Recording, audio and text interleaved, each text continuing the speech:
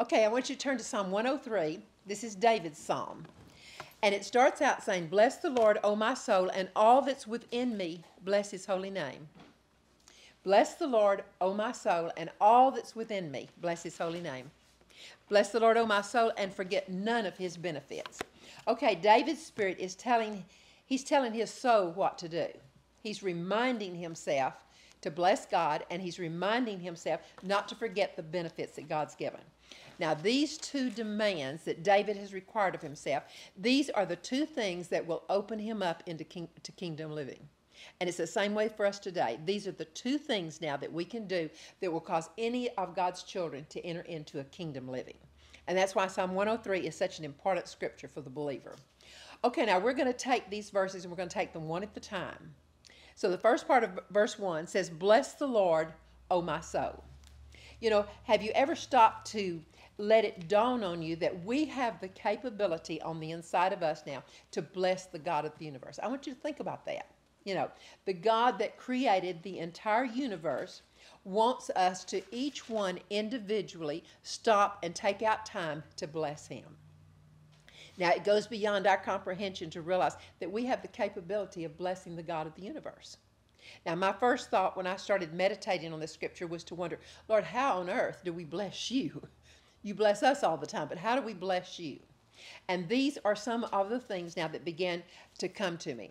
Number one, when David first began to bless the Lord, it started out as an attitude before it was an action, if you'll think about it. Something on the inside of him started rising up to make him start realizing that he needed to bless God. So how do we develop that kind of an attitude to want to bless the Lord? Okay, let's read verse 1 again. "Bless the Lord, O my soul, and all that's within me, bless his holy name." Okay, notice that the first thing that David did was to require it of himself. He was telling his soul, he said, "Soul, bless the Lord. All that's within me now, start blessing God." You know, have you ever stopped to realize that everything that's within you is supposed to be blessing God? That's supposed to take place. Now, when we find a phrase in the Bible, we need to check it out because sometimes it can be just one little phrase and it can be a key that will unlock the unknown. And that's what we're finding here in Psalm 103. David required of himself that all that was within him was to bless God. And he started requiring it of himself. And see, sometimes we forget that there's some certain things that we need to require of ourselves, certain things that we need to talk to ourselves and say, this is something you're going to do. It's just going to be done. And so we need to ask ourselves, okay, if David is saying all that's within me, bless the Lord, we need to start realizing what's within me then. What is in there to bless the Lord? Okay, in Matthew 22, verse 37, Jesus is talking, and he said we're to bless the Lord with our heart, with our soul, and with our mind. And then he's quoting out of Deuteronomy 6 verse 5. And when you read that one, it adds another portion to it. It's telling us there to bless the Lord, love the Lord with our heart, soul, mind, and then it adds strength. We also do it with our strength. Okay, that's all the things that are within us. And when we think about it, our heart, our soul, our mind, and our strength, everything, all of that should be blessing God at all times. Now, Jesus was saying here in Matthew exactly what David was saying here in Psalm 103. And that's how we know to bless God. That's how we know how to do it. Okay, I want us to break this down. How do you love the Lord with your heart? Okay, in Proverbs 4, verse 23, and I'm going to name these twice so you can get the scripture reference, because it's Proverbs 4, verse 23, says to watch over your heart with all diligence. Okay, it doesn't just say watch over your heart. Watch over your heart with all diligence, for from the heart flows the springs of life. Literally life is what's going to flow out of your heart.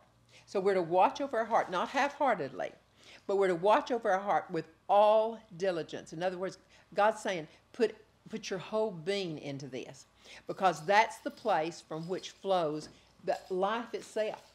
The life that's coming out of you, it flows out of your heart. Okay, what on earth does that mean?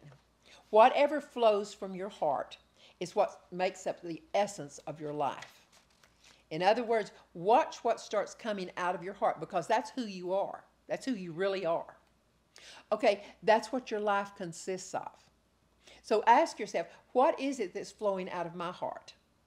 No one else can really answer these questions. We have to answer these questions ourselves. But our attitude, our devotion, the things we're devoted to, the things we're affectionate over, these are all coming from our heart. So I want you to think about your attitude first. Have you ever known someone who would do all the right things, but they hated doing it? You know somebody that would do that? They were doing the right things, but they hated it. Okay, that's really the attitude of their heart. It's not what they're doing that's the attitude of their heart. It's that shows their heart. It's the attitude behind it. Someone who's created is critical most of the time. If you'll notice, no matter how they justify how they feel, that they feel like that they have a right to be critical because they don't like this or they don't like something else. But those constant critical attitudes, what they're doing, it's picturing the essence of their heart, what's down in their heart. So God says, work on your attitude. He said, I want you to love me with your attitude first, not just with your actions, but he's saying, love me with your attitude first. Have you ever been in a praise service and it irritated you because the song service lasted so long? I've known people, and they sang and they stayed with it, but they were irritated. Okay, they weren't blessing the Lord with their heart because they weren't blessing the Lord with their attitude. So God's requiring first our attitude. It's not the actions that he's looking at first. He's looking at our attitude. Okay, then we're to love God with our devotion. There needs to be something on the inside of us, a devotion that literally comes up out of our heart. We need to ask ourselves, what am I devoted to? What really is my devotion? Now, a lot of people are devoted to maybe a certain club. Some people are devoted to maybe a certain political party. Others are devoted to a ministry. Some people are devoted to just different things in this world. But God's saying, I want your devotion to be toward me first. He requires it first to him. So we're to love God with our heart, and we're doing that when we're devoted to him, when we love him with our devotion. So we need to ask ourselves, what is it that holds my affection? What does my affection go toward? What is it that I like? Do I like to eat? Do I like to be entertained? Do I like to maybe sleep late? Does a certain individual hold my affection? Maybe my work, maybe what I do at work, maybe that holds my affection. What is it that holds our affection that means a great deal to us? Can we honestly say, God, I love you more than all these other things that hold my devotion and my affection? I love you more than that. Lord, I love you more than my affection for eating, or I love you more than my affection of having my own way. See, God is telling us in Proverbs that we're to guard those things that come up out of our heart. And he tells us to guard it. That's our responsibility. We're to guard our attitude. We're to watch over and guard our affections. And notice, what is my attitude in these different areas? What am I affectionate about? We need to guard against the tug of the enemy, because I'm going to tell you what, those things that come up out of our heart, that's what is making up the very essence of our life. Okay, next he says to love him with all of our soul. What is the soul? It's our mind, our will, and our emotions. Your will is where you make your choices.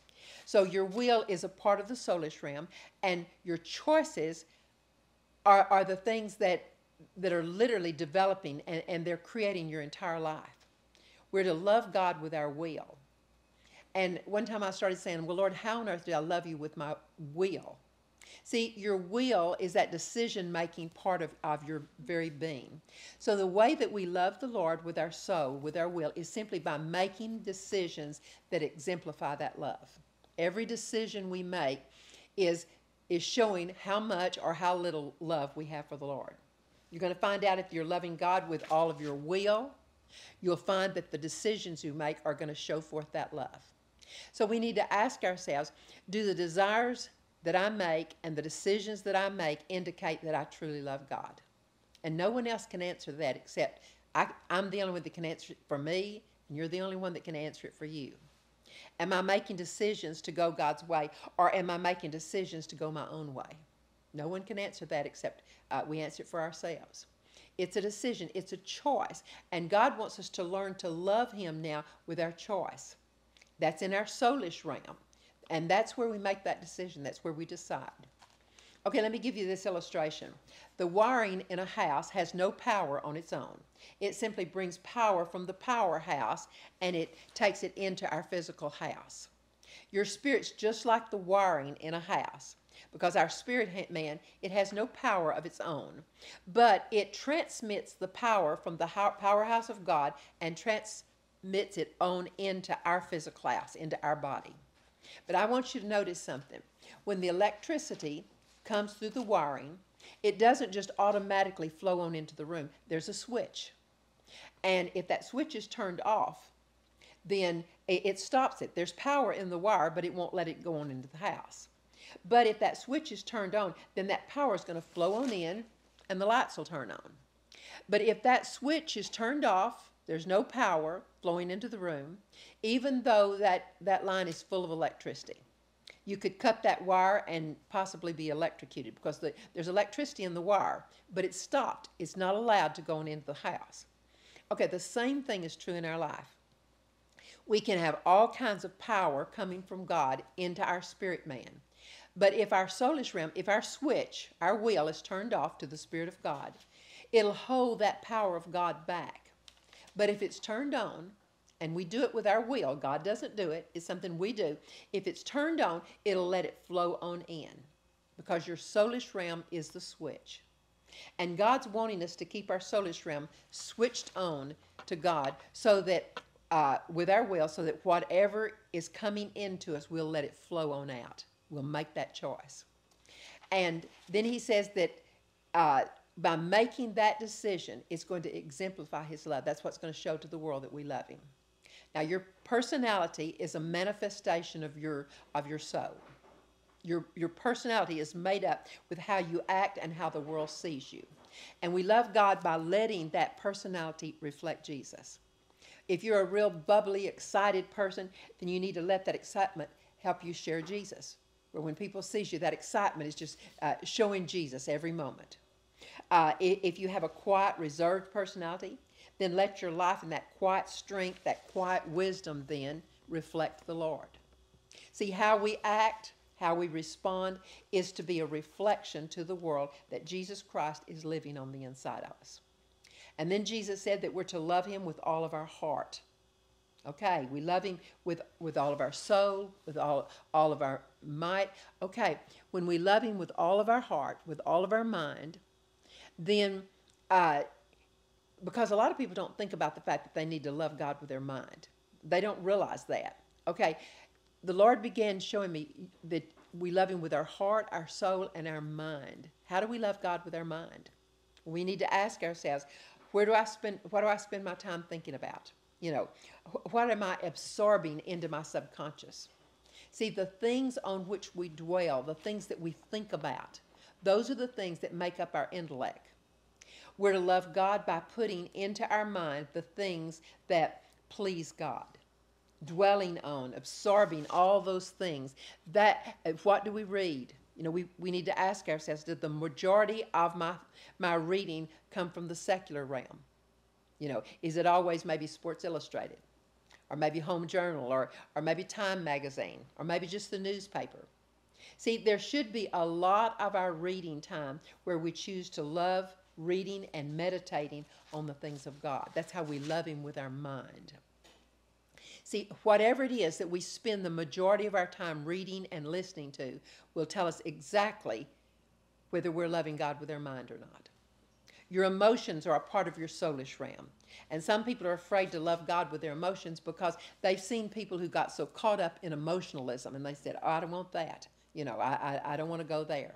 Well, see, God gave us our emotions, and he wants us to learn how to love him with those emotions. So we need to ask ourselves, are my emotions joyful? You know, how often now do I, on my own, just sing praises to God?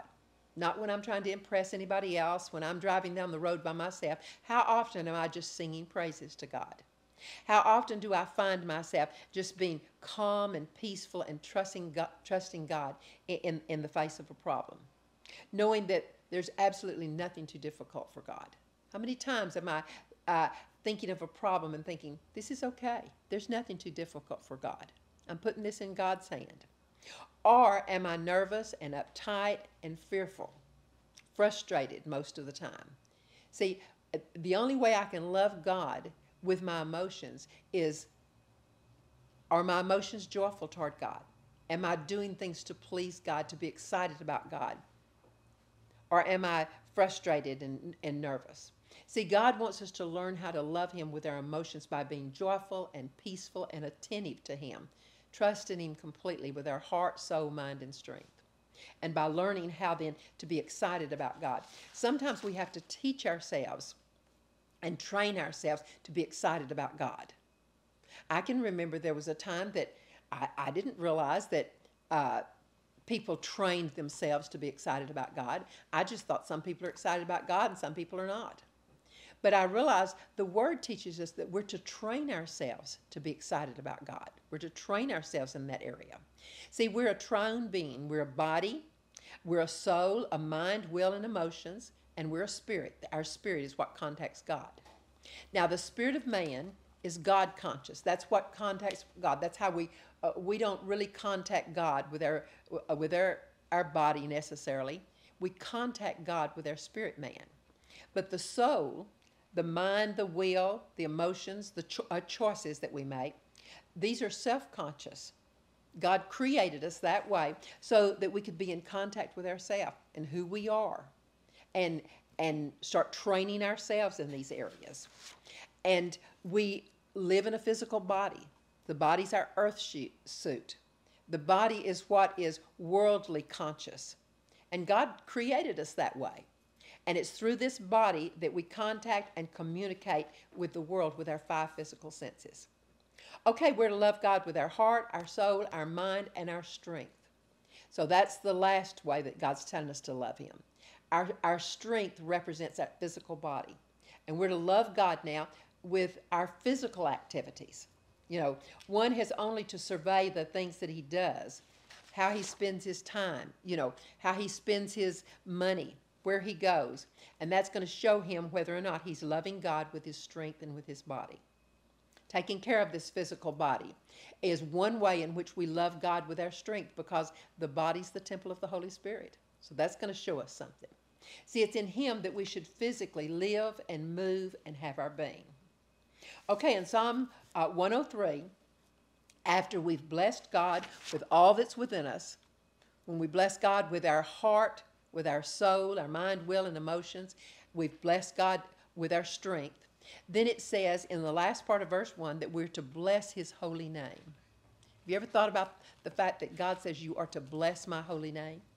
See, a part of blessing God is understanding that His name is holy.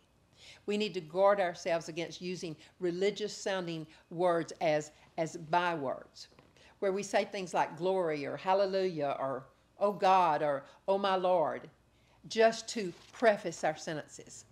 You know, so many times it's easy for a Christian to slip into that. And we do that sort of like, many times, like somebody else would use a cuss word.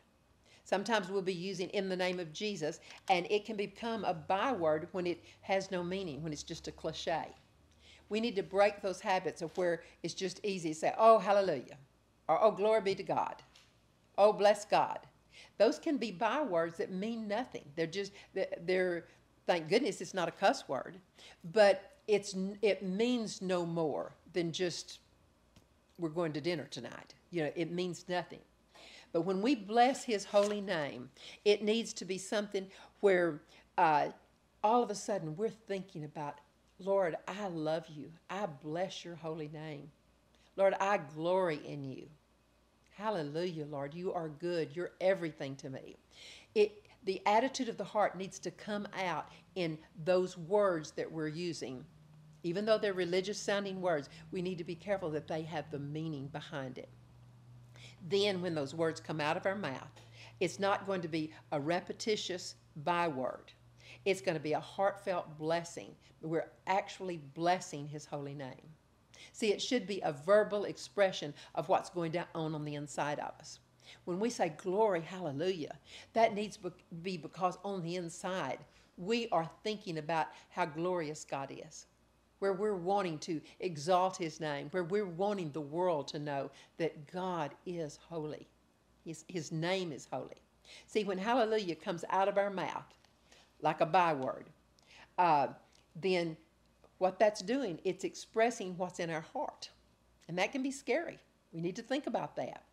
When we begin to love God with our heart, with our attitude, with our affections, with our devotion, when we start blessing God with our soul, our emotions, and our feelings, when we start blessing God with our will, where we're making all those right choices, we're choosing right every time. When we start blessing God with our mind, our thought life, when we learn to love him with our strength, our activities, our body, when we learn to reverence his name, where every time a spiritual word comes out of our mouth, we're meaning it. It means something to us. And it's going to manifest and show up in every single thing we do. That's what God's wanting us to do, where we're loving him with our, just like he says, with our heart, with our soul, everything in our soulish realm, with our mind, our intellect, and when we're loving him with our strength. A team of horses then couldn't hold back what starts happening in the spiritual realm. Then you'll find yourself beginning to really desire to tell God how much you love him. See, when we get out of just habitual just words that mean nothing to us, and we move on over into that coming up out of our spirit man, I'm telling you, there's absolutely nothing that'll hold us back spiritually. It'll become the most natural response in the world when we're alone to just find ourselves telling the Lord how much we love him. Telling him how wonderful he is. Tell him, oh God, I just don't even have words to express how good you are. I don't even have words to express, Lord, how much I appreciate what all you're doing for me. When that starts coming up out of our innermost being, then all of a sudden it starts changing everything in our life. It starts changing us then, body, soul, and spirit. And we'll find out there's no room for rebellion then. You don't have to work to get rebellion out. When we work on letting our body, soul, and spirit love and cherish and bless the Lord, rebellion has no place. You don't even have to worry about it. It won't even be there. Okay, those are the two actions. When it's genuine praise and genuine obedience, then all of a sudden that's going to be the telltale sign that we're loving God with our heart, our soul, our mind, and our strength, and treating his name as genuine, as holy, when it's genuine praise, genuine obedience. Now, I'm a firm believer that obedience should never have to be taught if we have a love walk established. If we establish that love walk and we come into a place where we truly are loving God with our heart, soul, mind, and strength, and have that love walk in place, then we wouldn't even have to pay any attention to teachings on obedience, because it's in there. It's not something we have to train ourselves. It's there. Because, see, a natural response to love is obedience. I want you to really hear that, because a natural response to love is obedience. If there's true love there, then you don't have to develop obedience. It's just there. It's already developed. And that's why Jesus said, if you love me, you will obey me. Because that's exactly what he's saying. He's saying it's just a natural thing. It's not even anything that you have to make happen. And you can see that in the physical realm. You become more in love with him every day. Every time you practice this, it gets better and sweeter all the time. And the Lord began to show me that I thought I loved my husband so much when I married him 57 years ago, But after 57 years, I realized I was much more in love with him after 57 years than I was back in 1960 when we first got married. And I noticed that I was much more eager to please him and bless him and be obedient to him after 57 years than I was when we first married. And it's exactly the same with God. The more that we're with him, the more we want to please him, the more we want to be obedient to him. uh, the, uh, that love just starts bubbling up out of us, and that obedience is just a byproduct. It's not anything we have to work at. Okay, in verse 2, it says that we're to bless the Lord, O my soul, and forget none of his benefits. Okay, I remember reading that. I said, Lord, what are all the benefits? Okay, the Lord said it's the benefits of the covenant that I've given to my children. Now, I used to read that and I'd think, why did David have to remind himself not to forget the benefits? You look at that and it says, don't forget the benefits. And I remember thinking, I might forget a point of obedience at times, but I certainly would never forget the benefits. Who would forget the benefits? We all enjoy benefits. So it sounds strange for David to command his soul not to forget the benefits. Well, I want to do a little bit of an experience here. Don't look at your Bible right now. But David was telling himself not to forget the benefits. Now, without looking at your Bible, how many of these benefits can you name? Because we've read this scripture. You've all read this scripture many times. Can you name one or more of those 6 benefits that David said not to forget without looking? Okay, the point I'm making or trying to make is we think, I'd never forget the benefits. I might forget other things, but I'm not going to forget the benefits. But it's a lot easier to forget than you think.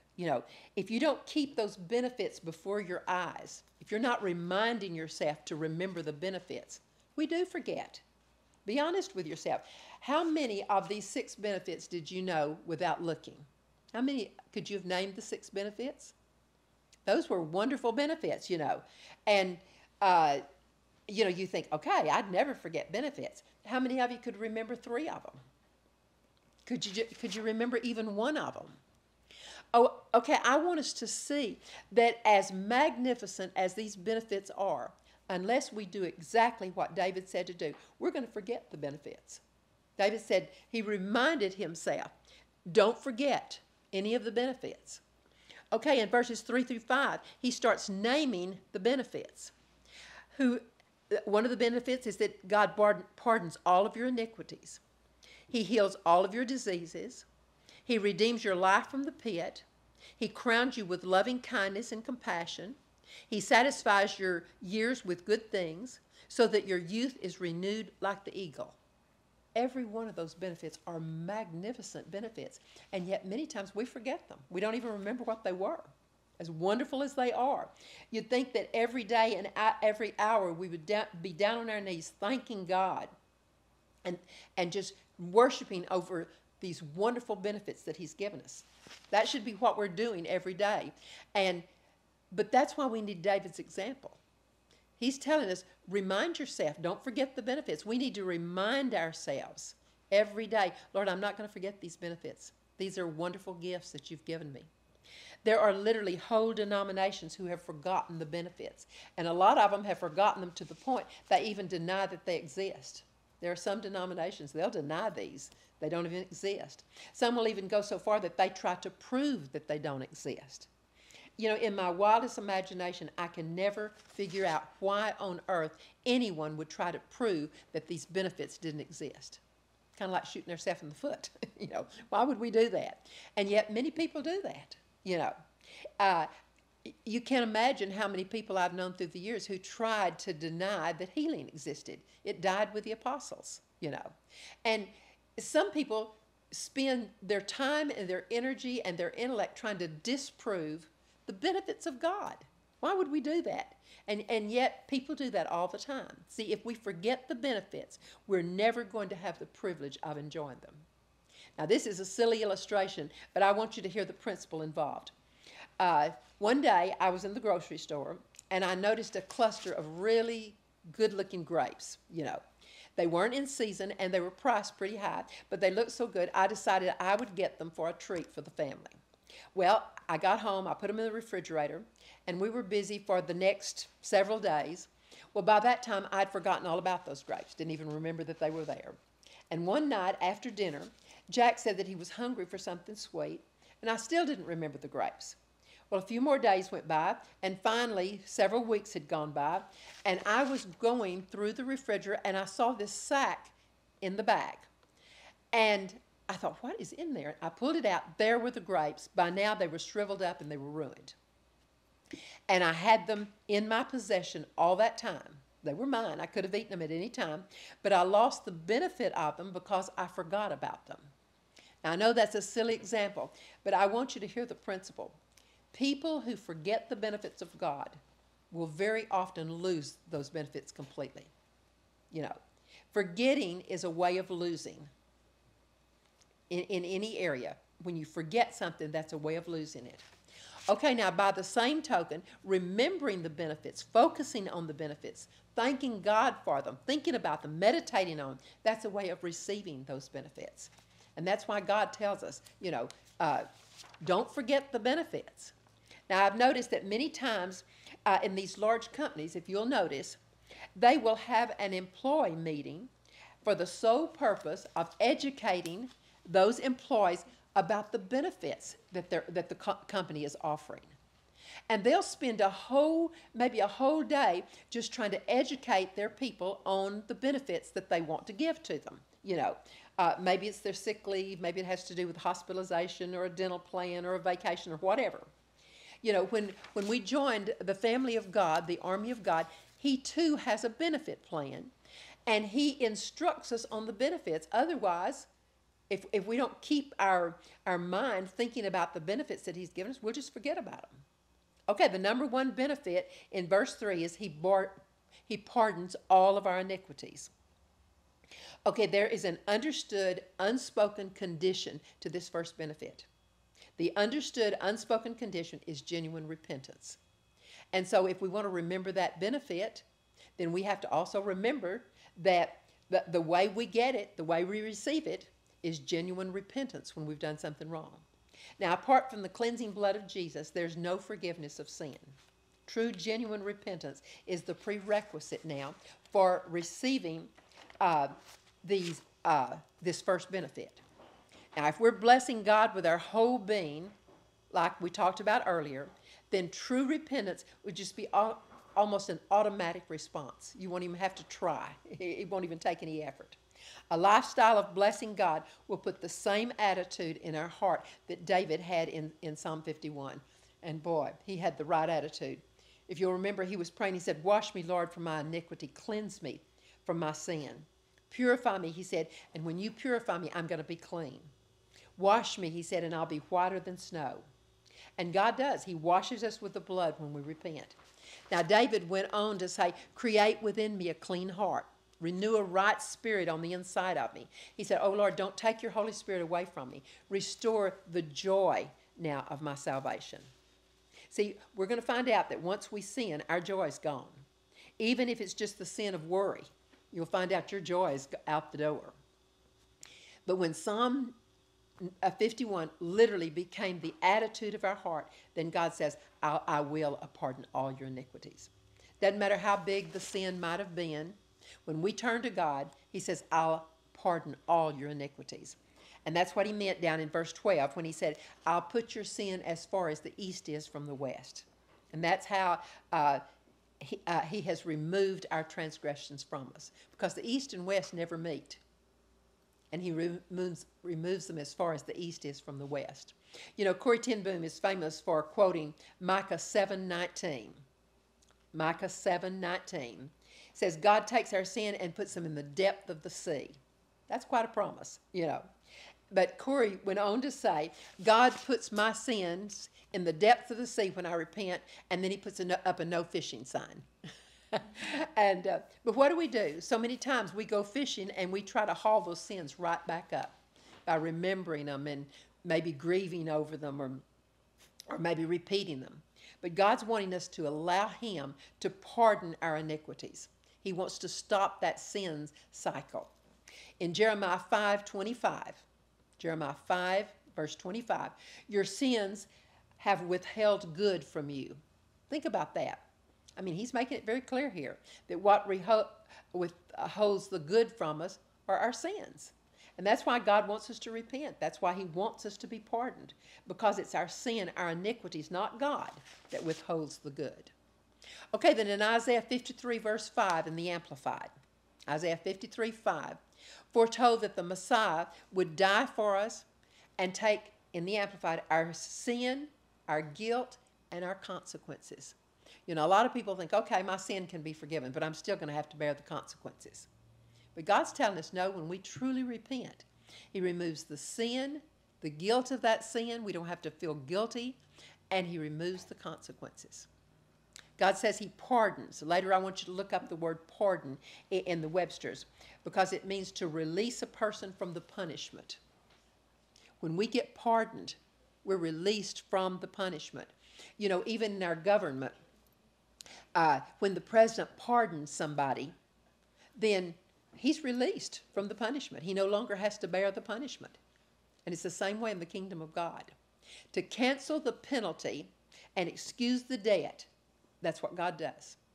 He cancels the penalty and excuses the debt. You know, He releases us from the punishment. He cancels the penalty and He excuses us because He puts it under the blood where it's cleansed.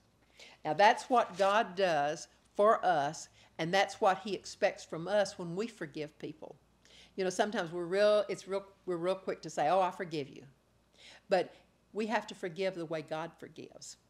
And boy, I tell you what, that's some kind of benefit when God literally takes away the sin and removes the punishment. You know, it's hard for us to imagine a God that loves us that much.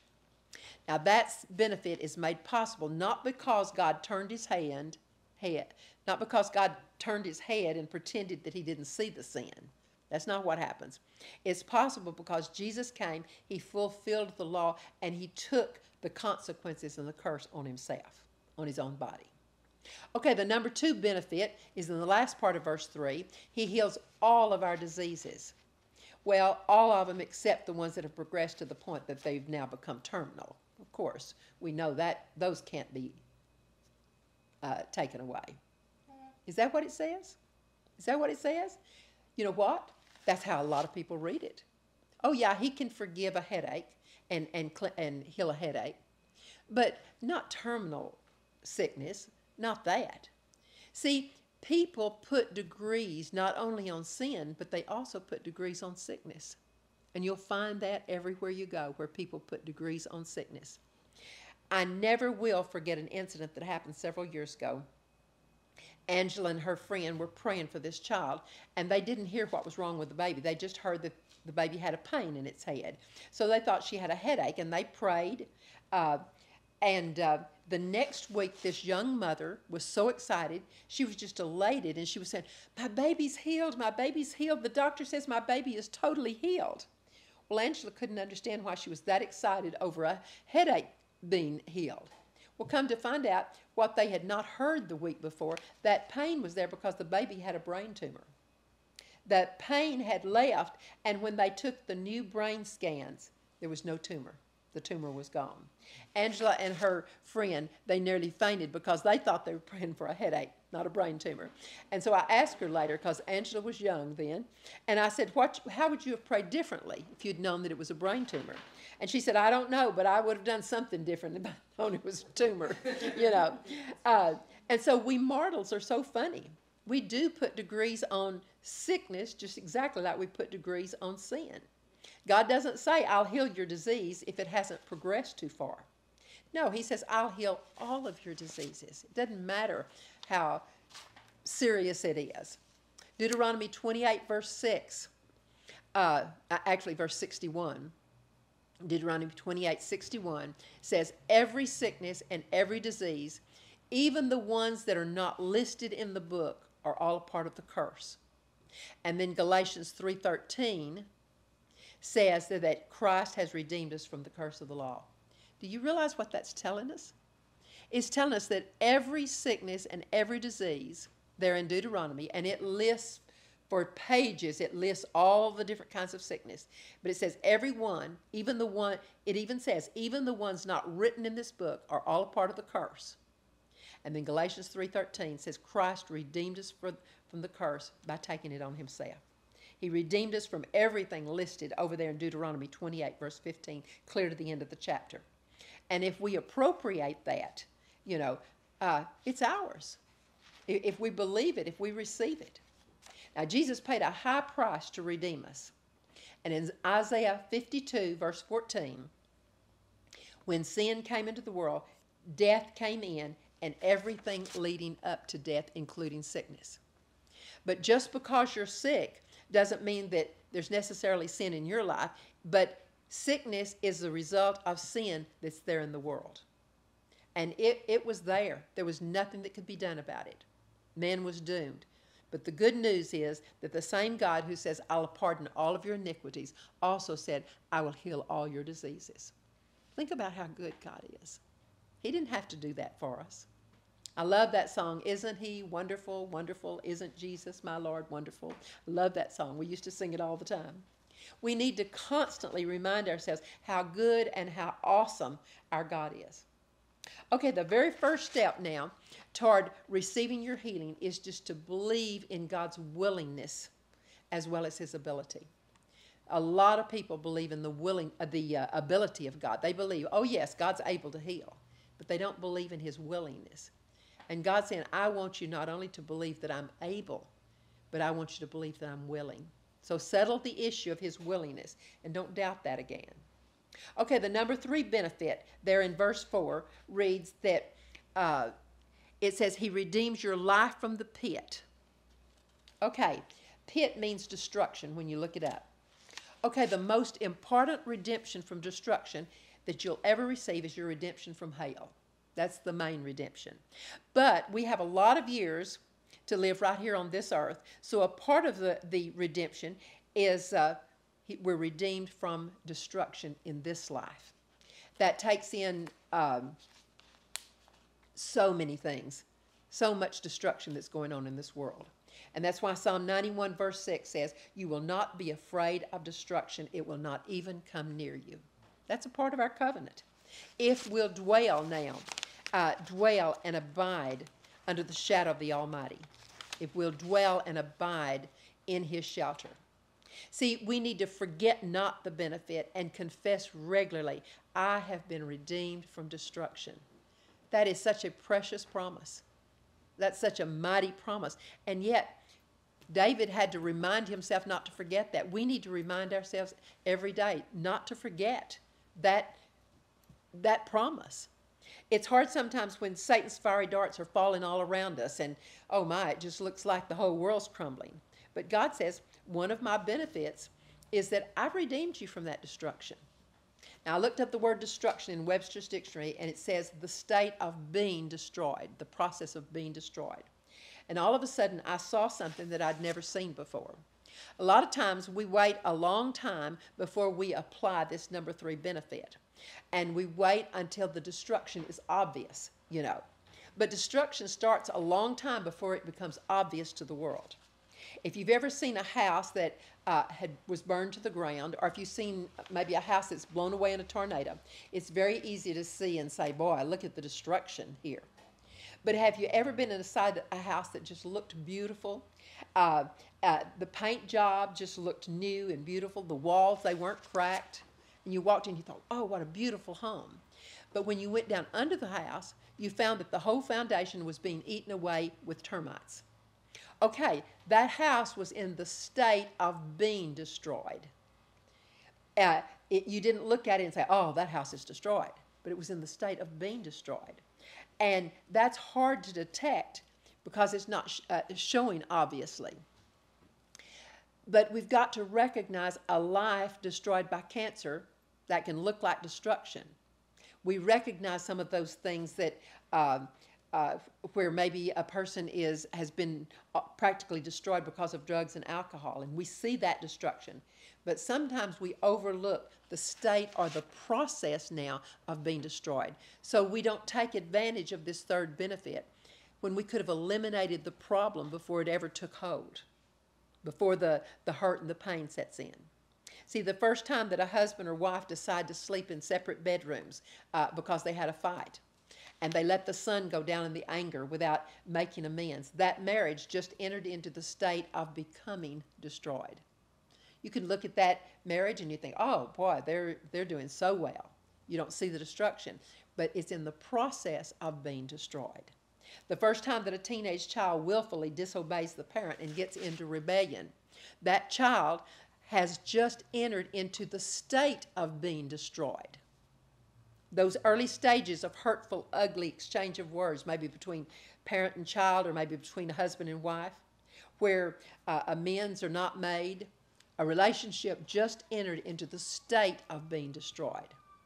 And those first years where somebody began making unwise choices, maybe in their buying habits, and they begin to accumulate debt, that financial situation just entered into the state of being destroyed.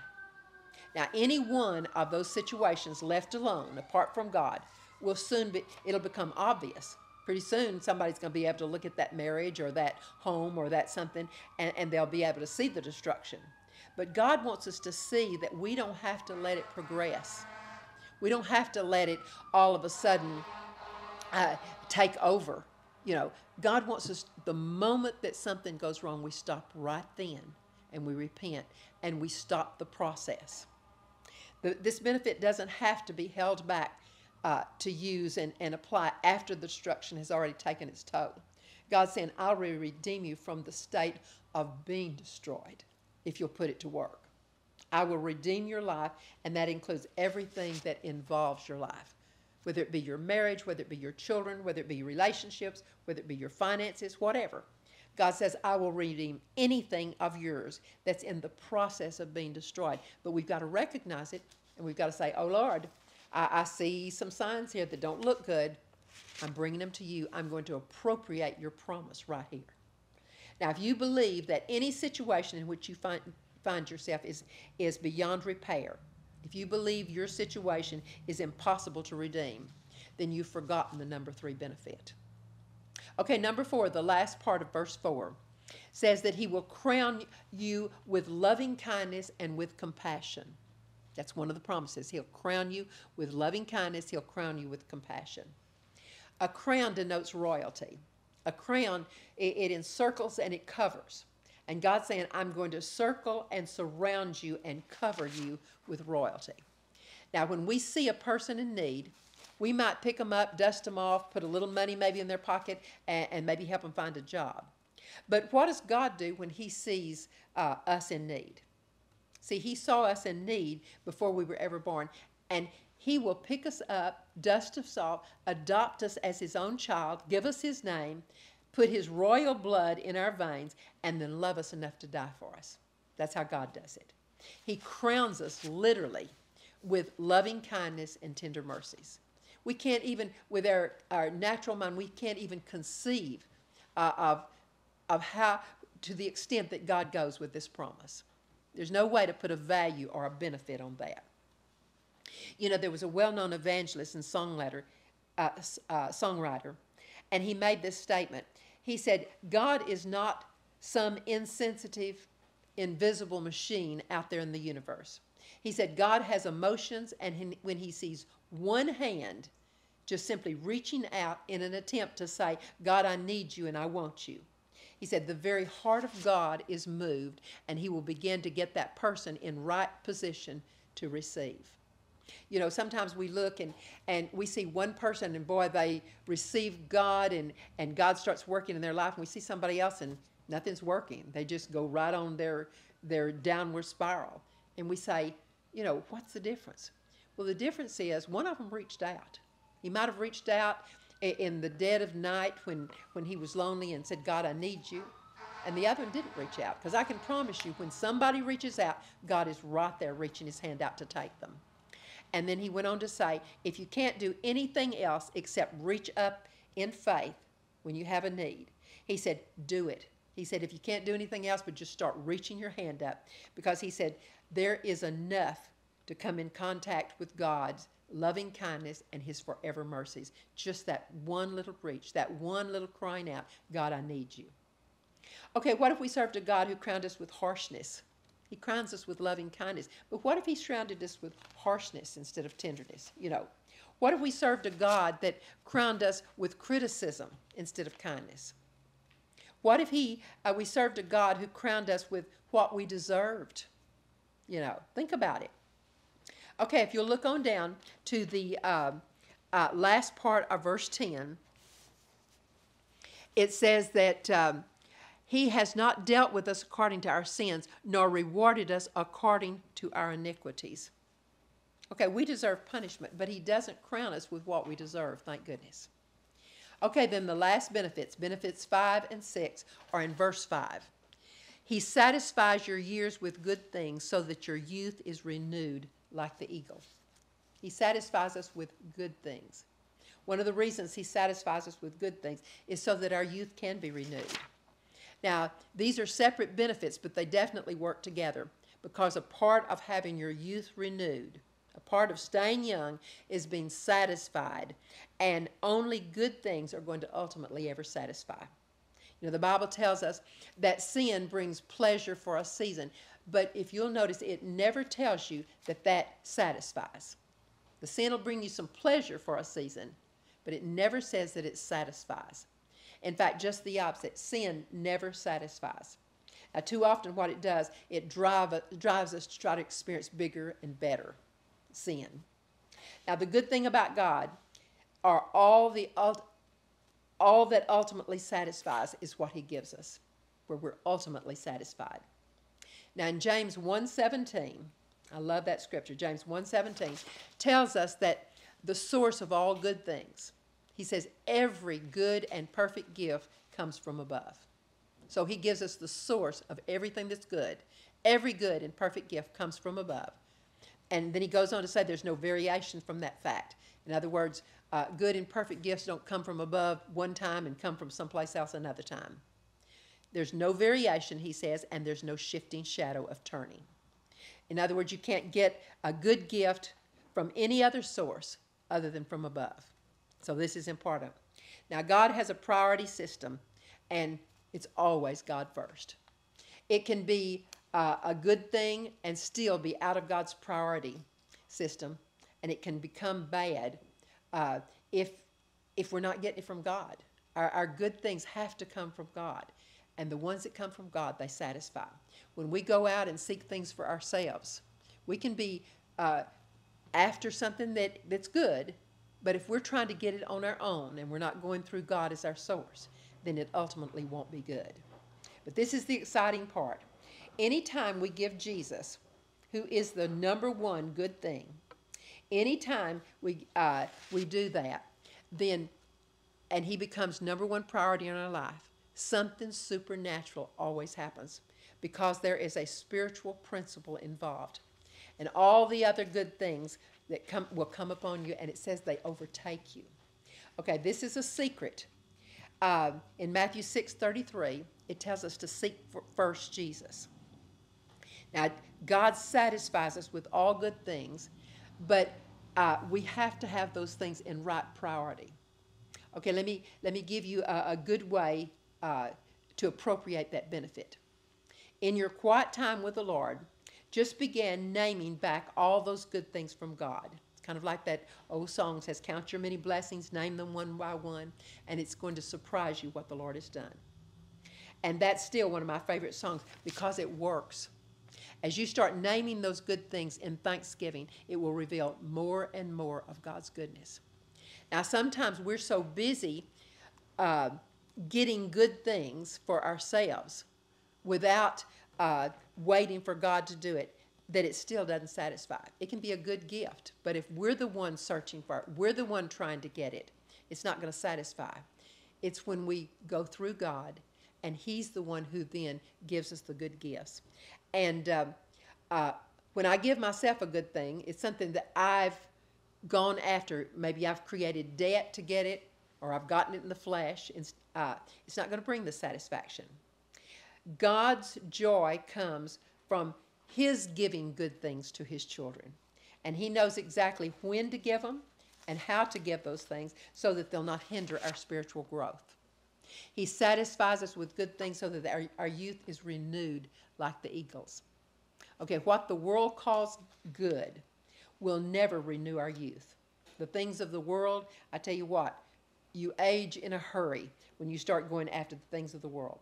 But God satisfies us now every single time with good things so that the benefit number 6 is that our youth will be renewed. Do you realize that very few people take that number 6 benefit literally? Maybe you haven't even thought about it literally. But our youth can literally be renewed as the eagle. Your youth can be renewed. Don't forget that benefit. We're going to have to focus in on that benefit if we're going to receive it. If you want your youth to be renewed as the eagles. See, it's not God's will for his people to grow old the way the world grows old. I'm not saying that we can stop the aging process. And, I'm not trying to give you a weird doctrine. We're all going to grow older. But I'm saying that the sights that you often see in the hospital and the things that you see in nursing homes, those are not God's will. Change is going to come in our physical appearance, and it'll come in our physical body. But old age should never be a time of physical failure. It should never be a time of misery, bitterness, or anger, or disappointment, or despair, or sickness. It should never be that. Where we're old, and that's not God's way. God says, I will renew your youth. In other words, we'll grow old, but we won't have the things that the world has when they're growing old. In Deuteronomy 34, verse 7, when Moses died, he was 120 years old. He was sound in his body. He was still leading the people. His mind was sound. He had all of his energy. He was able to climb the mountain. And it said that his eyesight was perfect. Okay, when it's time for us to go home and be with the Lord, God intends us to go home well. He intends that. Jack preached that all of his life. He said a person does not have to go home sick. He would always tell me that. They don't have to go home sick. When it's time to go home, they can go home, but they don't have to go home sick. And I thought it was interesting that he just was teasing me and, sticking his finger in my ear and just trying to keep me awake. We were trying to take an afternoon nap. And I said, Jack, we've got to go to sleep because we've got cross lines tonight and we've got to get a nap. And he said, okay. And he closed his eyes and he was gone. That's how God wants it. I don't like the fact that he's gone, but it gives me a lot of hope and a lot of encouragement to realize we can just say, okay, it's time for me to go home. I found out later, which I didn't like that, but I found out that he had told a couple of people that he had finished the work that God had told him to do, and it was time for him to go home. He never told me that because I would have kicked and screamed, and he would have had to have changed his mind. But anyway, but we don't have to go home sick. And a part of our benefit is that he renews our youth as eagles. We don't have to be sick to die. There's examples throughout the Word of God, where people had lived out their life. They were satisfied in their old age, and they simply were ready to go home, and they released their spirit to God and went home. Now, if we expect disaster and bad things to happen, if we're expecting that, I can promise you you'll have it. We need to really watch ourselves. What are we expecting? Some people expect a loss of memory. Oh, I'm getting old, so I don't remember as well as I used to. Well, we may not remember as well as we used to, but you don't have to lose your memory, You don't have to have one repair after another to keep that body going. That is more than likely exactly what a person's going to have if that's what they're expecting. When we expect the things that the world is expecting, then those things are going to be inevitable. That means, but what that means is that we've forgotten these benefits. But when we focus on these benefits, we're going to find out that those 6 benefits there are amazing. They cover everything in our life, even down to the fact that in our old age it's renewed like eagles. And when we focus on our benefits, a tremendous power then is released. So don't wait until you're old to start believing for your youth to be renewed. Start praying and claiming that benefit while you're young, so you're trained for it as you get older.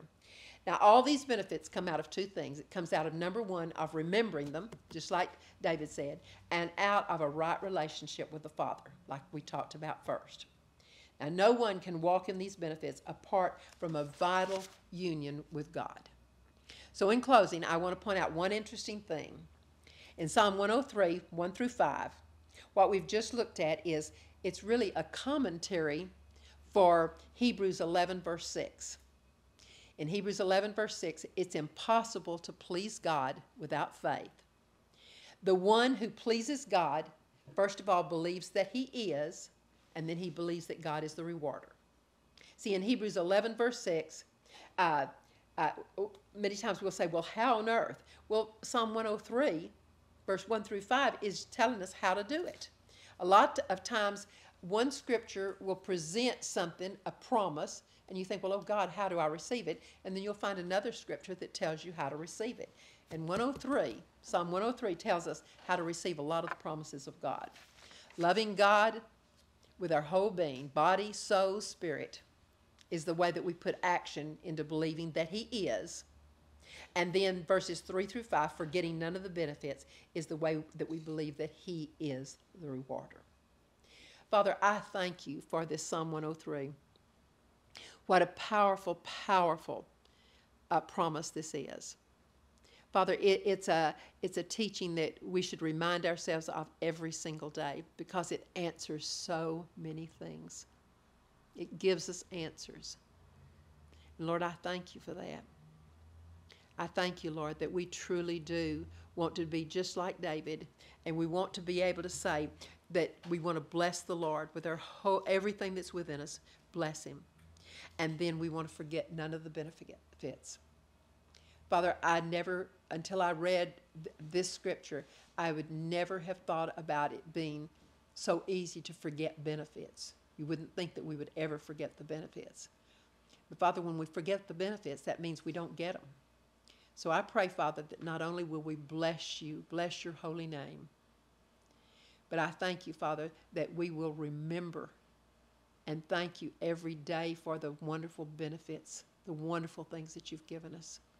God, you are so good. We love you, Father. We praise you. We thank you, Lord. In Jesus' name, amen.